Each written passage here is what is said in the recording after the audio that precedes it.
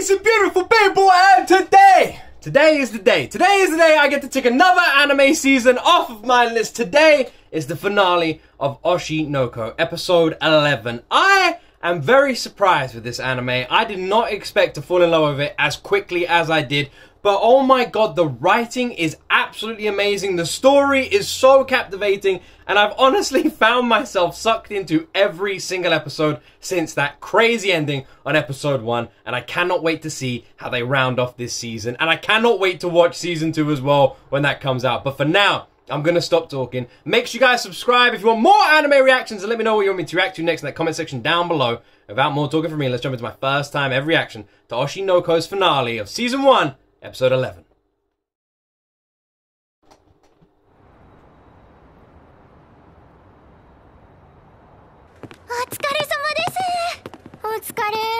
I can't believe how excited I am. どうする？帰るかな。マナは？さっき楽屋ブースで可愛い子見かけて、ちょっと見てこうかなって。好きだよね、可愛い子。オタだな。どこのステージ？スターステージ。That laugh, that laugh. ああ、地獄の。The hellish one. いいんだよな、あそこ。あ、店長、このまま次のステージ見てっていいっすか？メムチョが出るんすよ。名前は聞いたことあるな。何の子？配信者なんですけどね。可愛くておもろいんすよ。最近今勝ちって番組出てて。ああ、炎上したやつか。その子が B 小町ってグループに入ったんすよ。 B 小町知ってるんすか？今の子は知らんのか。それ昔あったグループの襲名だよ。愛っていう伝説的な子がいてさ。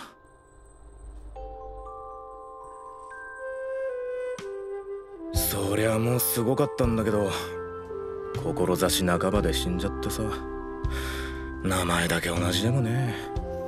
ま。It is really interesting just how much I is still in the show. It's like she never left. It's amazing how much she is still so prominent in this entire anime. 一応ちょっと見て帰るか。I'm so interested to see how their show goes. B 小町さんどうぞ。はい。Oh, please go well. My heart, man. Please go well. There's no build up or anything. Just go for it. 集客は悪くない。うちにはインフルエンサーがいるから心配はしてなかったけど、思ったより赤のペンライトも目立つ。サイリウムのカラーは私が赤、愛と同じ色。じゃあ私は黄色かな。先輩は？なんでもいいなら白。白か。ダメなの？ダメじゃないけど、特別枠感出てずるいって思う子もいて、揉めがちだから。They are? They are? いいじゃん。ドルオタじゃない先輩らしいっちゃらしいし。They are?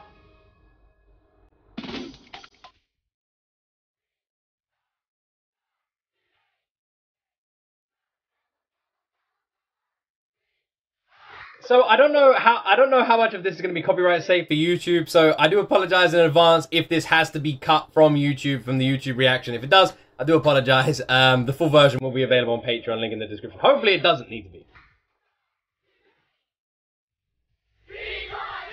難しいこと考えるよりも、いいも悪いも見た目じゃね。おとなしいそんなほど騙されるの。大丈夫。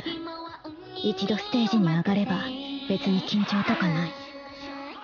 前よりの客が振ってる色は黄色ばかり。うちの客はメムチョ目当てで、みんなあの子が見たくて来てる。やっぱりあの子がセンターの方が客は喜んだだろうな。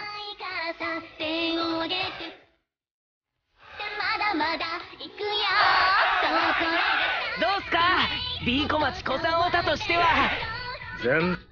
Surely they're doing well, right? I don't know. I don't know. They sound good. Am I crazy? They sound good, right? Should they do well? They sound very good for like a ragtag put together group. They sound good. They sound good, right? No, just me. I feel like they do. こんなんビーコマチじゃねえよ。あのグループは愛っていうスターがいたから成り立ってたわけで、コッパを3人集めたからという。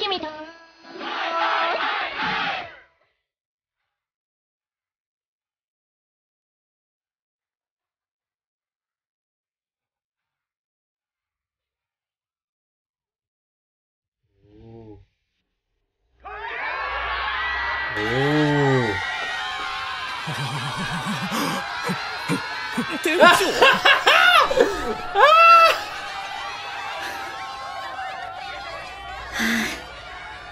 この子は眩しいな。ありがとうございました。アイドルが好きでずっと楽しそうで、アイドルになるために It's 生 so まれてきたみたい interesting, な isn't 子。 it? 今この瞬間も誰かの心を奪ってどんどんファンを増やして、こういう子が上がっていくんだろう。次はみんなお待ちかねのあの大ヒットソング。3位は B。 羨ましい。みんなに見てもらえて、求められて、私のことを見てくれる人は誰もいない。 I feel so flipping sorry for Kana. I think the main reason I feel so sorry for her is because she just is like swallowed by self-doubt all the time. She like just puts herself down all the time, constantly, like about everything. And she's pretty. She's incredibly talented. She's very sweet. There is nothing wrong with her. She's literally bloody perfect. And it just breaks your heart that she puts herself down so much. So much. Also, Ruby is like the version of I that I wanted to be. Which I find really interesting as well when you think about it. ママもマネージャーも私のことほったらかして、ファンですら見てるのは昔の私の面影だけ。誰か私を見て、それだけを十数年叫び続けてきたのに、私が必要だと言って、それさえ言ってくれるなら私はどれだけでも頑張ってみせる。あの子は使えるって言って、そしたら馬車馬のように働くよ。頑張ったねって褒めて、そしたらもっともっと頑張るのに。Aww, Kana. 誰か私はここにいていいって言って。 I was so hoping! Yeah!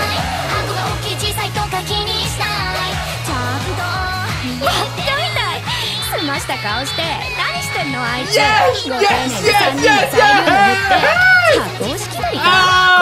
これが私の目。 Yes! Yes! 決めたわ。私がアイドルやってる間にあんたのサイリウムを真っ白に染め上げてやる。 Go, Kana! 大好きにさせてみせる。あんたの推しの子になってやる。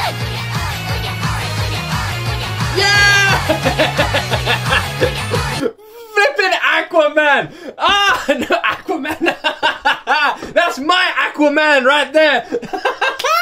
Yes! Oh, I was so hoping when she's like, please someone recognize me, please someone be there. I was just like, in my heart, I was like, please Aqua, come on Aqua, put that white ghost stick in the air, come on, I know you want to, I know you're there watching, please. And our boy did not let us down. Aqua, yes!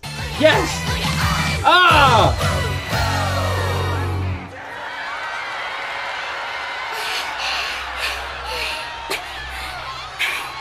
店長、あの子もなんか良くないっすか？1曲目より表情も良くなってきて正直押せる。3人とも他のグループならエース級の容姿。特に真ん中の子はおたうけど真ん中だし、歌もうまい。人気出るかもな。Ah, I got a tear in my eye. Ma, I'm so proud of them. I'm so proud of them. 疲れた。お兄ちゃん来てたんだ。まあな。っていうかさっきの何？笑っちゃったんだけど。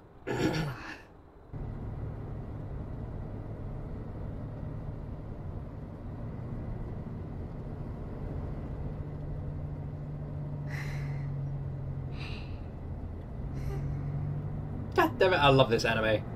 It's so well done. It's so well done.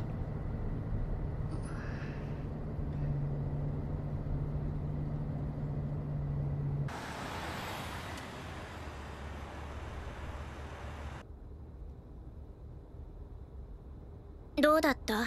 私たちのステージ。まあ初めてにしてはよくやったんじゃないか。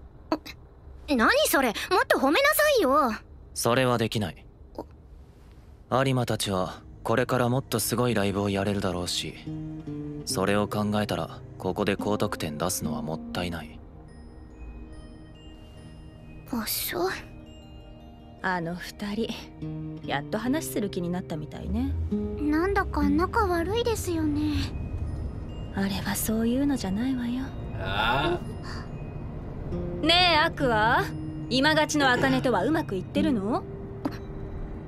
いや、まだあれから会ってない。そうなの？そりゃただの仕事相手だしな。インスタ用の写真を2人で撮りに行くって話はしてるけど。仕事？そうよね。あの黒川茜があんたなんかに本気になるはずないもの。テレビショー上の演出。She played them like a fiddle. Mama knows best. She knows best. Drive it. She's like, that's not what's going on here. Driving the van. She's like, I'll just ask one simple question. Hey, how's it going with that girl? Oh, she's a work relationship. Bam! And everything's back to normal. Mama knows best. She knows best. But played them like a fiddle.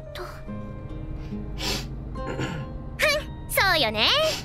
あの黒川茜があんたなんかに本気になるはずないもの。テレビショー上の演出ってやつね。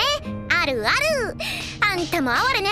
ダメよ、ああいうの本気にしちゃ。ああ、やだやだ。あんた本気で落ち込んでるよ。急に有馬ちゃんニコニコになって。全然ないんだからね。あ、そういうこと？有馬ちゃん、白炭のこと。Oh, does she?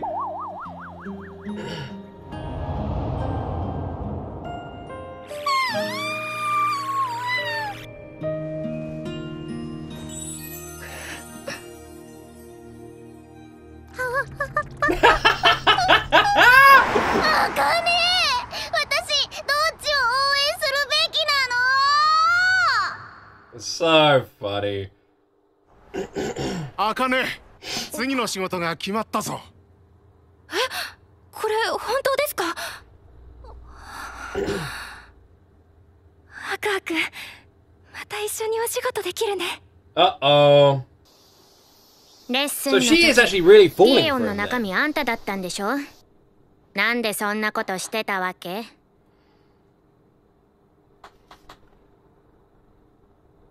だってお前俺と話してくれなかったじゃん。それだけ？それだけの理由なの？ Oh, God. それだけであのくっそ熱いかぶり物して走ったり踊ったりしてたわけ？私も一度やったけどクソきついでしょあれ。そんであのきっしょい声出して。てかうまいねモノマネ。意外な特技持ってるじゃん。すっごーい。だからな、俺と話したくない有馬は俺の指導なんて受け付けないだろ。あくまで妹の初ライブを成功させるために。はいはい、例のシスコンムーブってわけね。便利な言い訳持ってるわね。そういうことにしといてあげるわ。 If you say so. 帰る。あ、逃げんの？逃げんの？は？意味わかんねえ。何からも逃げてないだろ。私と話がしたくて変なことしちゃったのバレて恥ずかしくて逃げんの？わかった。変な誤解してるみたいだから徹底的に討論してやる。座れよ。望むところですけど。あの二人仲直りしたみたいでよかったね。今まさに仲悪くなろうとしてる風にも見えるけど。いいのいいの、お兄ちゃんはあんまり人と関わらないタイプだから。あれくらいかましてくる人じゃないと関係続かないんだよ。もともとはああじゃなかったんだけどね。そうなんだ。まあいろいろあって人格ねじ曲がっちゃったんだよね。あら。先輩といる時はちょっと昔のお兄ちゃんみたい。あかね、ちょっと頑張んないとだぞ。She's rooting for AQUA. I guess because she knows AQUA actually likes AQUA. 取ってきたよ、久々の大型版権。累計5000万部突破、アニメ映画も超絶大ヒット。泣く子も黙る人気漫画、東京ブレイドの舞台化企画。Tokyo Blade? Oh my god, the famous Tokyo Blade? You know, I am joking, but for all I know, that is actually a real anime or a manga. ああ、知ってる知ってる。これ娘もアニメ見てハマってるよ。舞台ってことは 2.5 次元ってやつか。そうそう、予算もがっつり取ってきたし、今回は派手に行くよ。ステージも面白いとこでさ、360度回転させて CG を多用し、原作の雰囲気を再現。裏方もいいとこ押さえておいた。そして舞台化にあたって劇団ララライの協力も取り付けた。おお、熱いね。あの金田一さんをよく口説き落としたもんだ。やっぱ予算の力よ。舞台はどこも懐事情厳しいから。あとはキャスティングなんだけど、ララライから黒川茜は積もれそう。でも客層的にイケメンと美人は必須なわけ。あそこは若いキャスト少ないから、何人か外部の子引っ張ってこないとね。この辺強いのはやっぱ冠城ちゃんでしょうよ。なんかいい子いない？いないことはないけど、多分これから来る子たち紹介してもいいけど、貸し一つだぜ。いやいや、冠城ちゃんが目をかけてる子たちに成長のチャンスをあげるってんだから、むしろこっちが貸し一つでしょ。冗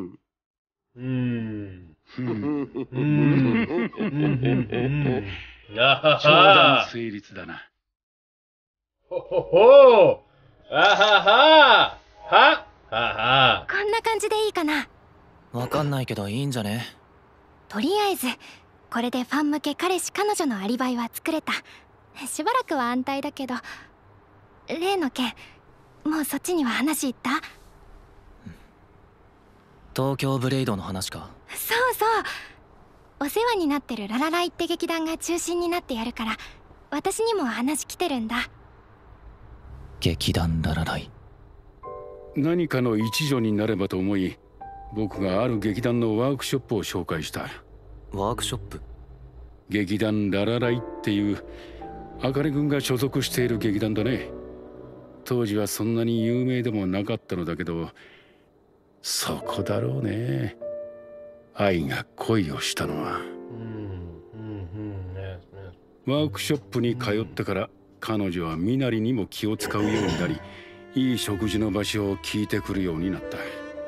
さすがに相手が誰かまではわからないけれど、一気に大人の顔になったのを覚えているよ。興味があるならララライの主催を紹介する。そこなら君の求めてる答えに近づけるだろう。もちろんやる。I still find it interesting how he's so open to giving AQUA so much information. He's just like, I'm gonna give this guy everything. He's just some super fan. I'm gonna give him all the information. Do you know, am I the only one who finds it a bit peculiar that he's so open to giving private information? I know Eyes passed away and everything like that, but still, he's just so open to giving private information to what he believes is just a super fan. And even if he works close to that person, it's not deemed as like a relationship of gossip. It's deemed as an exchange of information, which is kind of suspicious. And everyone seems to disagree with me in the comments, but I don't know, I just find it strange. My number one suspect is still that guy. And I keep saying this because we don't have anyone else to suspect. No one else at the moment, other than that dude. So he is my number one suspect because he's the only suspect. And I just think he may have faked the DNA. That's my guess. He just faked it. It was a cigarette, right? That's my guess. He just faked the DNA. だよね。私はさや姫役でオファー来てて、アクアは陶器役でしょ。二人は恋人の役。絶対キャスティングした人狙ってるよね。2.5 は BL 需要が高いと思うんだけど、これはありなのか？原作が男女カップリング多い作品だから、もちろん女の子はそういう見方する人多いけど、同期はサブキャラだけどラブコメ要素で男性からの支持も割とあるキャラかな。ヒロインキャラと相棒キャラのどっちと結ばれるかで毎週盛り上がってるよ。陶器の相棒キャラ剣か。あっちもそろそろ決まるはず。誰になるんだろうね。私よ。Alright. Right.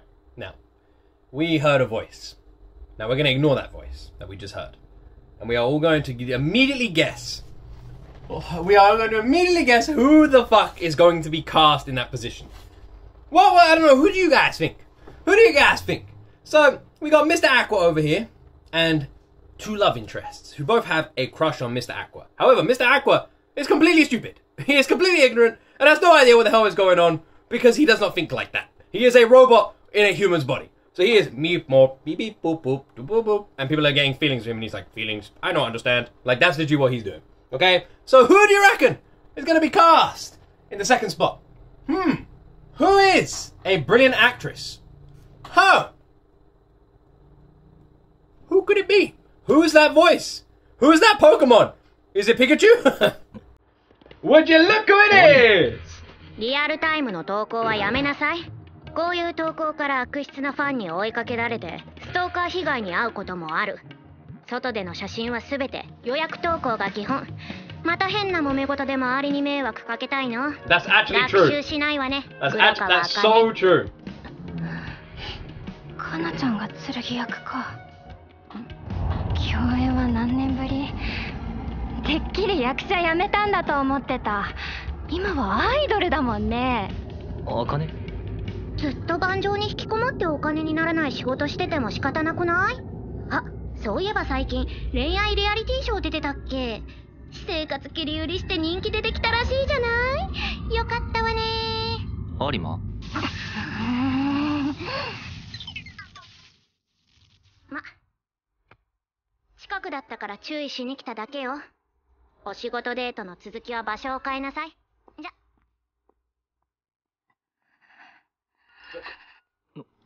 For the rest of your work day. Kana! She is so chicken. She knows what she's doing. She knows what she's doing. Woo! The thing is, there's nothing wrong with AQUA. So it is easy to root for her as well. Kana being more of a center character, you're immediately going to back her just naturally because she's more of a center character, because she's got more of a rough upbringing. But AQUA, this is the girl that almost, you know, did what she did. Like, it's easy to root for her too. They're both very sweet, very kind souls. So, I don't really want to see either of them get hurt. It's a tough one. They both like AQUA. I don't want to see either of them get heartbroken. They're both really nice and sweet. So I don't want to, like, purposely just 100% get behind someone, even though I am leaning towards Kana. But I don't want to do that. I feel bad doing that. But yeah, the Instagram thing is 100% true. You like that is a rookie move. That's a rookie move. Even I know that, and I'm a tiny little YouTuber. 有馬と知り合いだったのか？私たちは同い年で子役の時からこの業界にいるから、それはもう。まあ仲良くやれよ。できないよ。昔からやりたかった役を片っ端から持っていかれて。想像してよ。あの天才子役と同じ年に生まれちゃった役者の気持ちを。でも今は負けない。かなちゃんがピーマン体操とかふざけた曲出してる間も私はずっと稽古してた。積年の恨みを晴らすチャンスがやっと来た。負けないぞ。役者ってどいつもこいつも絶対負けない、絶対負けない、絶対負けない、絶対負けない、絶対負けない。負けず嫌い多いな。かつて天才と呼ばれた子役と今まさに天才と呼ばれてる役者、ここをぶつける冠城ちゃんもうまくてえぐいね。東京ブレイドの舞台、個人的にも楽しみになってきたな。Oh dear. Oh dear.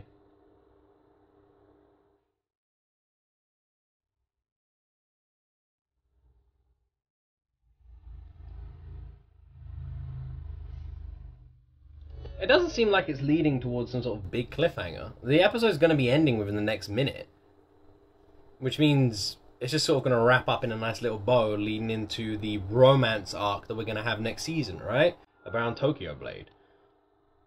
The fight for AQUA's love. 私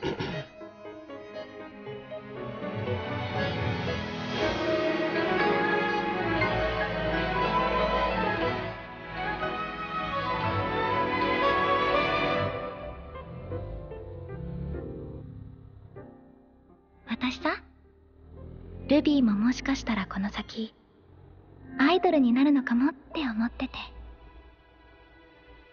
アクアは役者さん？二人はどんな大人になるのかな。 Still hurts, man. Still hurts. 愛をあんな目に合わせた奴が芸能界にいる。どんな手を使ってでも必ず見つけ出してやる。そのためなら俺は。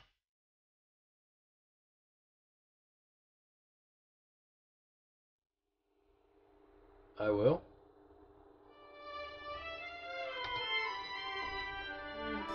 Well, this is interesting. Is there an after credits, maybe?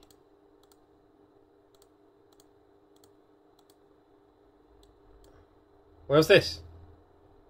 No.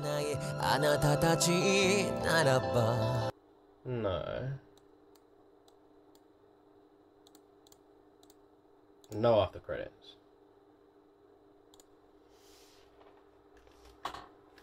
Interesting ending. Interesting ending. Interesting ending. That's the finale? I wasn't expecting that. It definitely seems like the finale was more centered around, surprisingly actually, the finale was more centered around the love triangle being formed than the B. Komochi performance, which I thought was going to be the final part of this episode. I thought it was going to end with that performance, but it definitely seems like it was more catered to the love triangle before, like forming between Akane, Kana, and AQUA. Interesting. And now they're all joining the Tokyo Blade. Broadway play that is a 3D rotating 360 degrees moving 2D 0.5 something stage. I don't know, with 9mm something. I don't know, whatever. I'm just making up numbers. It's a pretty cool stage, is what it is. Sounds pretty awesome. I'd watch it. Do animes get made into Broadway shows? Like, on stage shows? That happen?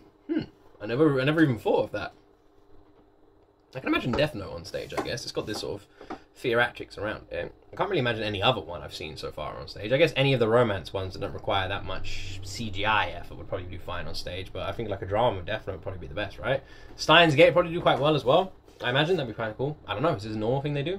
Anyway, the love triangle is forming. Who will get Aqua's heart?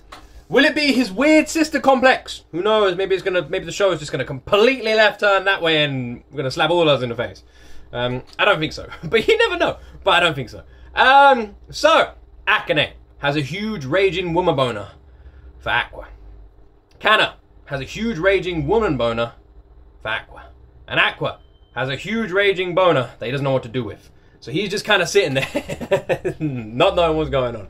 We haven't really seen any sort of glimpse of romance one way or the other, because AQUA always plays both sides, plays down the middle, and just sees it all of as a job. In a way, he seems so entangled with finding out who his mother's killer was, that he's literally blinded himself to everyone else's emotions, and it's sort of shut his own emotions off, which makes AQUA just this walking robot who is completely blind to these people falling for him. The problem is, if you keep being nice to people like he is being, because he does have a good heart, you're eventually going to see repercussions from it.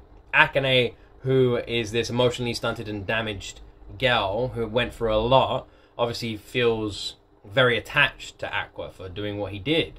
And Kana, going through a lot as a child actress and actor and never feeling the spotlight on her. She's now grown up and she's only really been ever seen eyes from AQUA.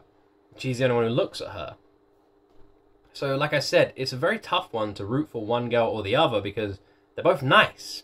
There's nothing that sort of swayed me one way or the other, and I would just kind of feel bad for either of them. It's such a bizarre one. I don't know who to root for. So I am rooting more for Kana, but at the same time I don't want Akane to be heartbroken because it just sucks. So it's very strange when you're left in this position where you just You just don't know, right? Is it anyone else like that? This love triangle forming. It's going to be interesting to see what happens next with this Broadway show. We didn't really see any inklings towards the Mother Killer stuff. That was sort of left a little bit. It definitely focused more on the love triangles. That seems to be the arc that season 2 is going to be taking. I am quite heavily focused in the B Komochi stuff as well, though. I want to see what happens with their group. I was kind of hoping we were going to see feedback from their performance this episode, but for some reason we didn't, so we have no idea if anyone liked their performance, which I guess leaves another sort of thread that we need to look at when it comes to season 2. I don't know how long we have to wait or if it's even been confirmed, but I think it has. But hopefully not too long. What did you guys all think of season 1? What did all you think of? I feel like the finale could have been like, I don't know. I don't know. Like, it didn't feel like it was like a huge build to something big happening in season 2. It almost felt like this was like they weren't sure they were going to get season 2 in kind of a way. It felt very much wrapped up in terms of a good story. Like it ended a lot of lines but left a lot of questions open. But in terms of a season, it's quite a good, like, solid season in itself, right? If you know what I mean. I don't know. What do you guys think? What did you guys think of this? Overall, I will say Oshi No Ko, a fantastically well-written anime, incredibly enjoyable, and I've been recommending it to everybody. I have liked every single episode of this. I've enjoyed getting to know these characters. I feel incredibly attached to this anime, and I'm very surprised, because if you wrote down the storyline of this anime on paper and asked me to watch it, I would have said no. I would have been like, no, this doesn't look like anything I'm going to be interested in. And I would be completely wrong, because I've fallen for this anime and I've enjoyed every single second of it. Oshi No Ko is brilliantly done. The first episode is masterfully crafted, and every episode since then has been addictive. It's brilliant, brilliant, brilliant. Anyway, let me know what you guys think of it. Post all your theories in the comment section down below, but please, if you've read the manga, do not spoil it for anyone. You enjoy reading it for the first time, so let other people experience it for the first time. Don't do any spoilers, please. I would appreciate that. If you enjoyed my reactions, be sure to press that subscribe button as well and join the family. I love all of you wonderful people. Have an absolutely incredible day. And as always, my friends, you right there will see me in the next video.